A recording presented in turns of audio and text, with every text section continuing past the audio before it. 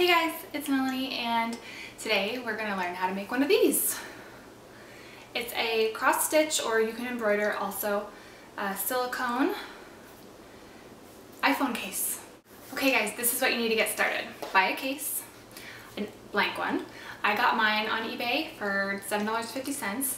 Amazon sells them too, and they usually come with a needle and some embroidery floss already. But I went out and bought some other floss. Looks like this. Oops. 35 to 55 cents at the craft store. Then, once you get all that in order, go to my blog and download one of these. It's a blank template, and then you can draw your designs right on here, and this is the exact amount of dots that are going to be on your case. So you can do all of your design work ahead of time, and then the actual stitching will be really easy. Here's a couple of ideas of other templates. Very simple one. You can do hearts and other graphic images. And this one. This is the one that I used when doing my case. I did modify it a little bit as I was going. Once you have your case, your floss, your design all done and ready to go, you're ready to get started. And I'll show you how right now. Okay guys, these are the colors that I'm going to use. This is DMC floss. Here's the logo. This is number 3705. Here's 3187 and 453. This is kind of like a silvery gray, this like minty green, and the coral. So what you're gonna do is on one end make a knot. Just plain old knot. I'm using all 6 strands of this floss. Okay, I'm not dividing it at all. Make a little knot there at the end.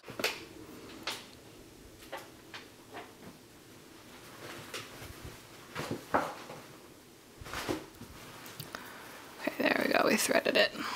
So I counted on my design exactly where I want to start, and I'm gonna start 15 holes down. So this one that's right above my thumbnail here. Now you're gonna come up from behind. Okay, so see.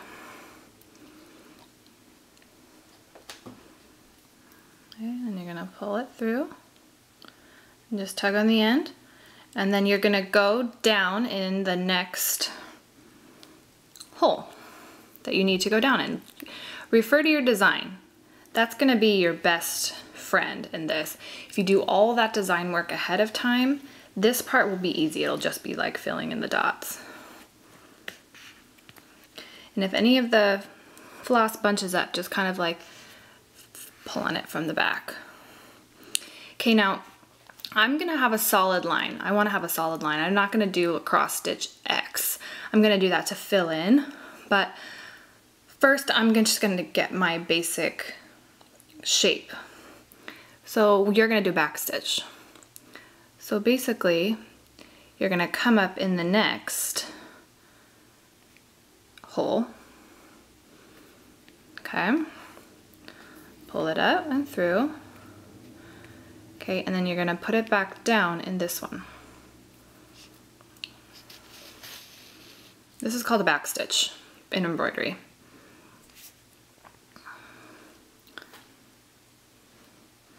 Okay, so then we're gonna do the next line.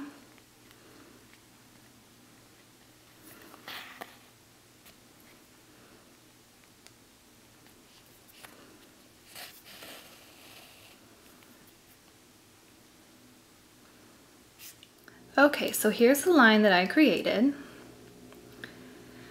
and I will show you the back and how to tie it off. Okay, so here's the back. So you see how there's like the loop at the beginning of a knot right there? And then you take your needle and you kind of like push it down and then tighten it, and it'll kind of put that knot there right at the end. And then you're gonna trim the excess. So on the design, the one that I'm doing is this line first. So I'm gonna go ahead and cut another piece of floss and do the next line. Okay guys, so here's how it looks with the 2 lines. Now because I just did this one here, that's how I want it to look. And next I'm gonna do one of the thicker lines so that I can show you how to fill it in. Okay, so what I've done now is I did my lower line and then I began to cross stitch in between. Now, if you don't want to cross stitch, you don't have to. You could just continue with this back stitch all the way through and fill it in with the same color that way. Or you could do the cross stitch. I kind of wanted to try it. I've not really done cross stitch before, so I'll show you how I've figured out how to do it. I'm not an expert cross stitcher, so if you are and I'm doing it wrong, I apologize. But this looks right and it seems to be working fine. So what you need to do is separate out the floss. There's only 3 strands here rather than the 6 that are used for the outline. It's just too much floss to try to get through these little holes. Being careful to always go down when I'm down here on the line, because if you come up on this outline, then you end up splitting the threads and it just doesn't look quite as nice. Okay, so here it is. We're gonna make an X in here, here, and here. So we're gonna go down here, pull that through, and then we're gonna come up this hole, and then we're gonna go down right here in that outline. See, and that made a little X. So then I've just been going, you know, up and down. Sometimes it's kind of hard to find the hole. You just sort of have to keep working at it. So I came up. Okay, and then I'm going to go diagonal down into this one. And then we're going to find this guy. So what I'm gonna do is, since nap time is almost over and I'm starting to lose a little light, tonight I'm gonna work on this and I'm going to cross stitch in between all of the bigger sections of my design.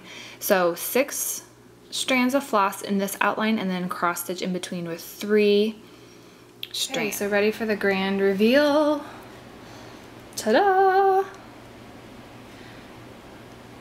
Doesn't that look fun? Okay, I'll try to hold it still. But as you can see, this right here is the back stitch that we did in the coral color, 6 strands of floss. And you can see up here the blue and the gray, that there's an outline in 6 strands in the back stitch, and then it's all cross stitched in between here. And then you can even see down here I did some of, I alternated the cross stitch look and the back stitched look just to give it a little bit of variety. And then here's the back of my work. You can see all my little kind of like ends. Okay, did you guys have fun designing your case and stitching your case? I know it takes a little bit of time. It took me a little bit longer than I anticipated, but it was so fun and it's so great to be able to have your very own personalized creation on your phone. A couple of tricks and tips. I would say to be careful not to tug too tight on your embroidery floss because it can warp a little bit. Mine's even like slightly warped. I don't know if you can see that, but just be conscious of that. And most of all, have fun. Let your creativity flow. There's no wrong way to do it. Whatever you feel looks right, looks the best, looks great, I'm sure it does. I hope you guys had fun making your case. And let me know below if you have any questions. Send me pictures if you actually complete one using this tutorial. And that's it. Hope you guys have a great time stitching, and I'll talk to you later. Subscribe. Bye.